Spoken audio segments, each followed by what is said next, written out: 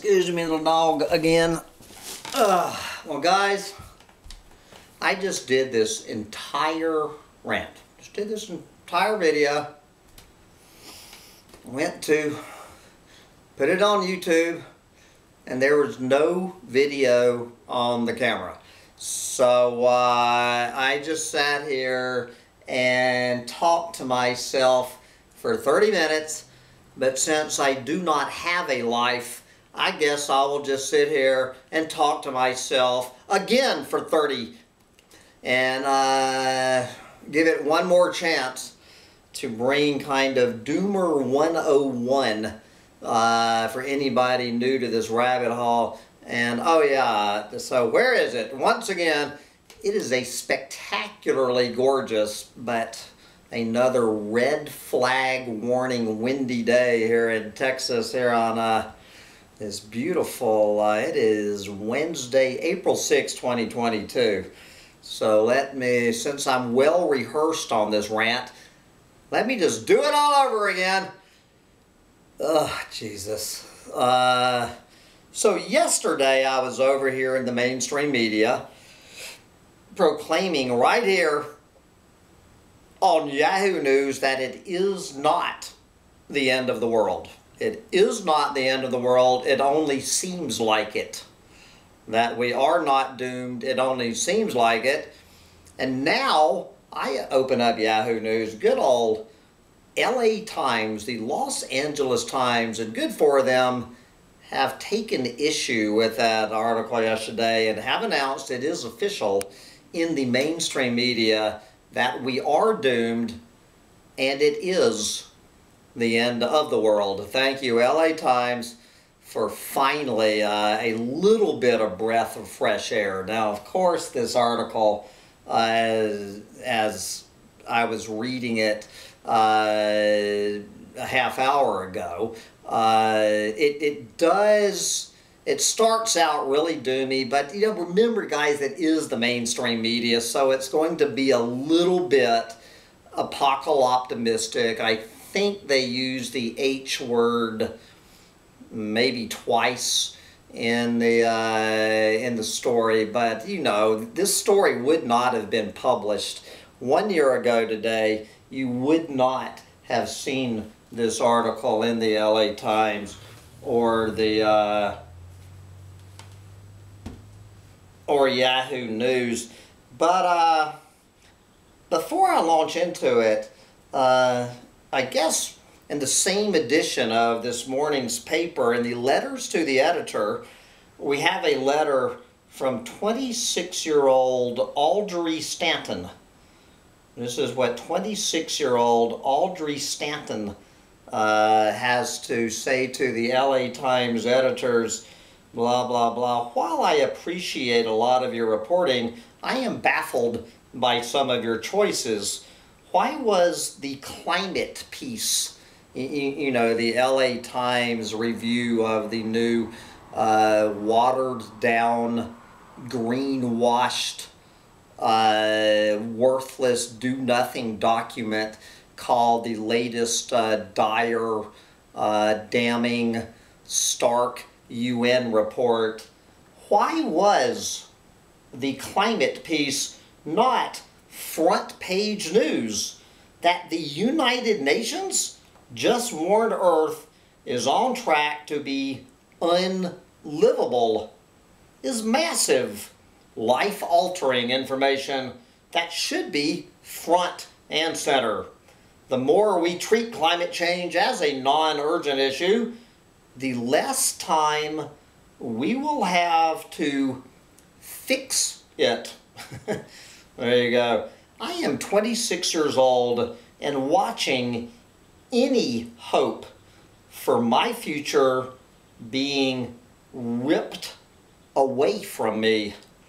Yes, I am 26 years old and watching any hope for my future being ripped away from me. There you go. Oh, this is, they have several, oh, I see, it's a whole list of letters to the editor sounding a lot like that 26-year-old. Okay, we have all sorts of doomers in the letters to the editor, so maybe in a response to those several letters, they came up with a column by this fellow named Nick Goldberg. I'm not sure who Nick is, whether he's just a regular LA Times reporter given somewhat of free rein by the editors, or whether it doesn't say who Nick is. But anyway, this is what Nick has to say about the latest dire UN report. Take it away. The end of the world is coming, even if you have heard it all before. The periodic reports of the UN's International Panel on Climate Change are lapsing into self-parody. This is your last warning, they say. Get a move on. Don't sit idly by. Fix the problem. Now, we mean it. Yes. I am continually amazed that the IPC scientists don't throw up their collective hands in disgust at humanity's inability to awaken from its slumbers and stop issuing reports altogether. I think this is probably the most intelligent suggestion I have heard in the mainstream media, is just stop issuing these reports. Just stop issuing them. There you go. As they make no difference into what is happening on this planet. But instead, they, I guess the UN, keep holding out faint glimmers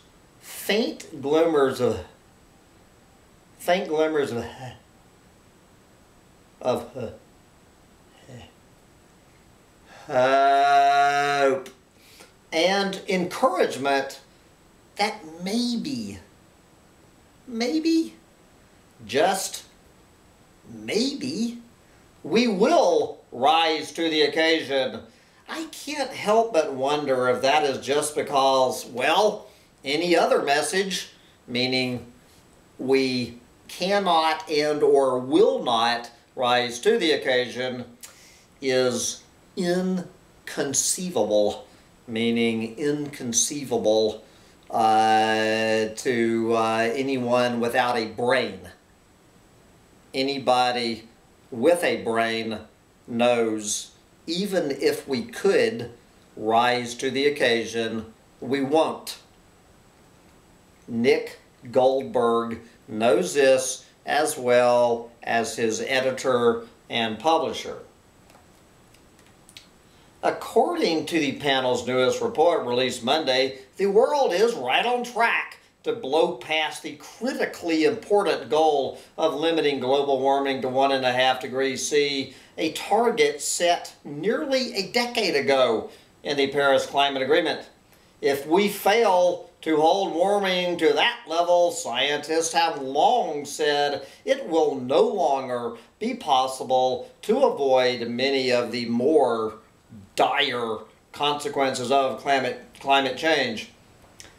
There is no big secret about the parade of catastrophes that will follow if, I would say, as emissions continue to rise unabated.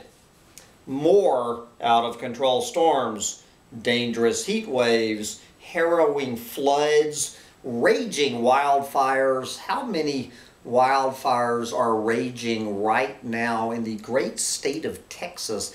Don't know if these wildfires in Texas are getting any press outside of Texas. And other, what the report calls, extreme events unprecedented in the observational record, close quote. And that is just the beginning. Water scarcity and heat will lead to food shortages and malnutrition.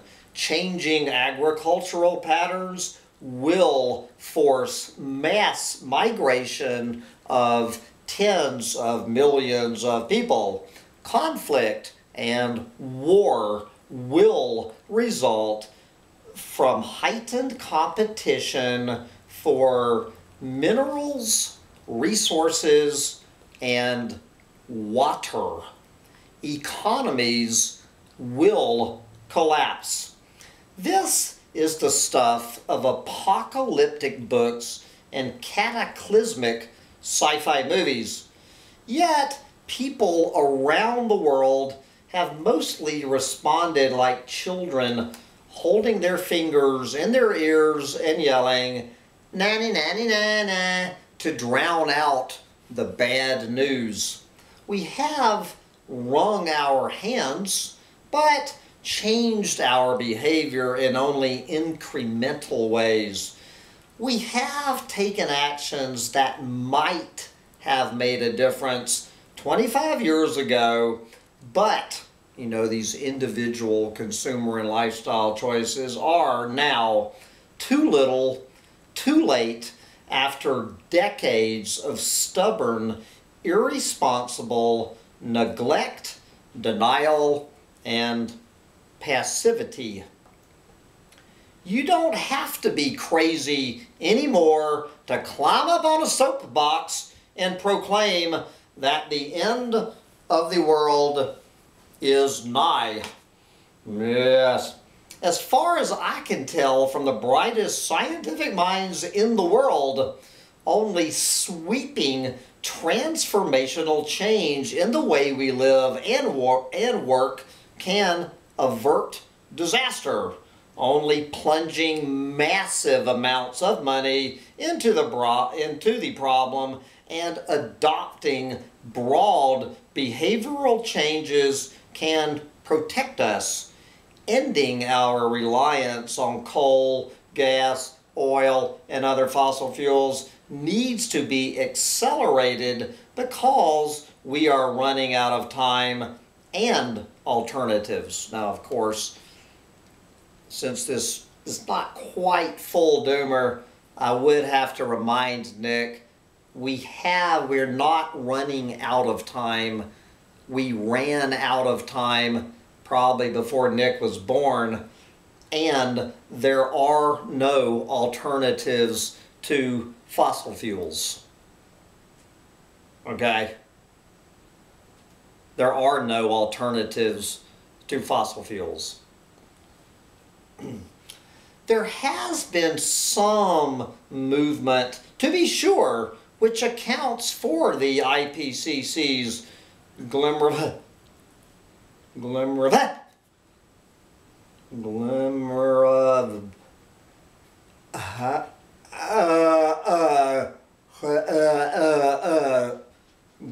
of hope. Clean energy technology has progressed, although overall carbon emissions continue to rise. The rate of that growth has slowed. The use, what was it last year, 6.1%?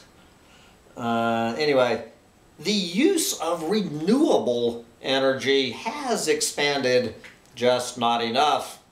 And of course, do not forget the bedrock of all apocalyptimism, even to this fellow. Do not forget, the United States, for the moment, has returned to the Paris Climate Agreement fold. The pointless, toothless, worthless Paris joke, Paris Climate Agreement. That fold.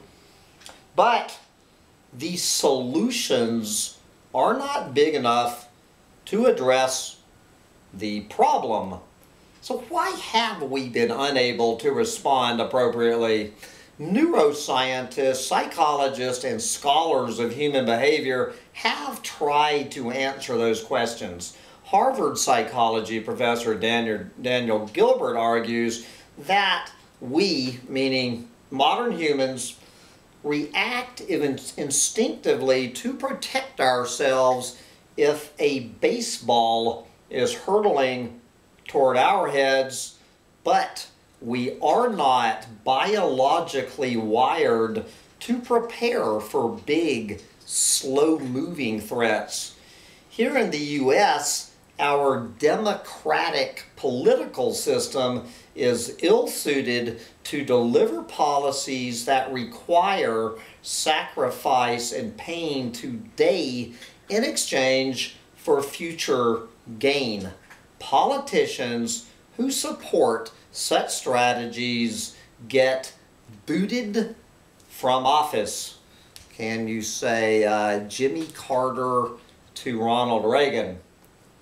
Our economic system, otherwise known as global capitalism, our economic system rewards corporate behavior that maximizes short-term profits for shareholders rather than long-term planning for a better, more stable world. Although climate change is a slow-moving and often to some clueless morons imperceptible threat, that does not mean it is not imminent. It is not a faraway crisis coming for our grandchildren's grandchildren. It is barreling toward us right now. In fact, it is upon us, yet we consistently fail to meet the challenge. Scientists have been aware since the late 19th century that adding carbon dioxide to the atmosphere could raise global temperatures. Half a century ago, melting ice in Antarctica had already been documented. By the 1970s, ExxonMobil understood its own role in the ocean warming and the melting of polar ice. The first international conference to address climate change was held in Stockholm 50 years ago.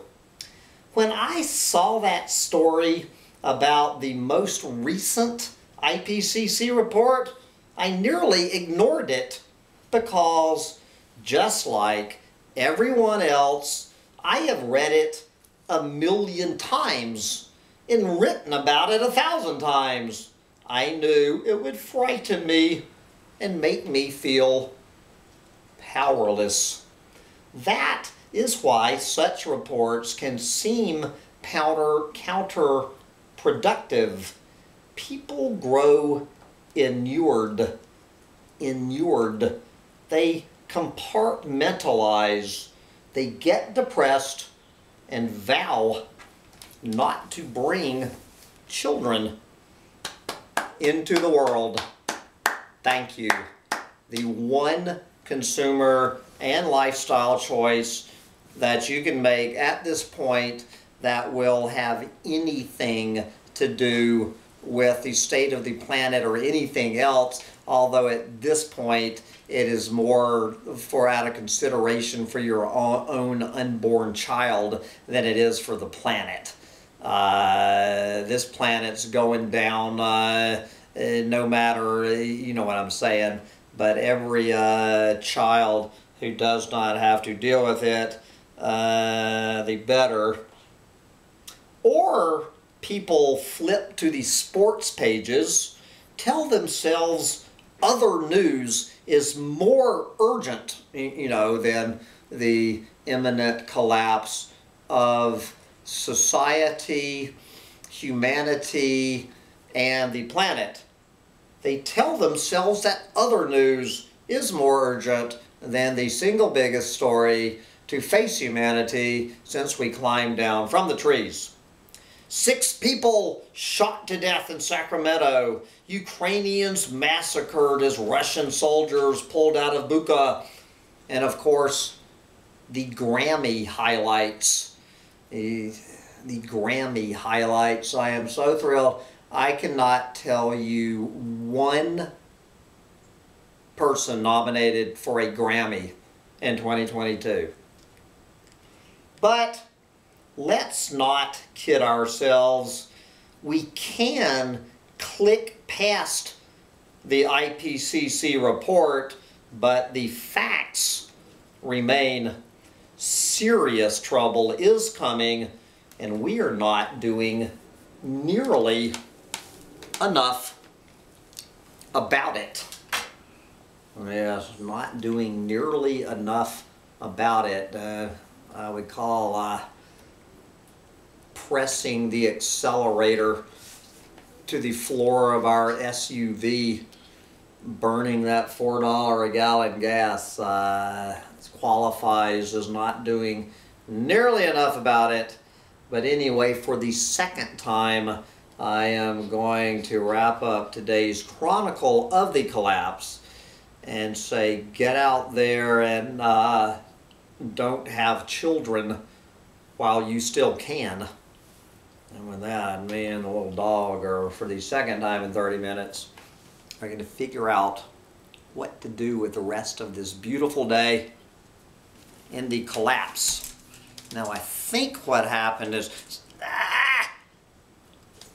that this camera went off right at this point. I'm getting ready to turn you off, camera. Say bye-bye.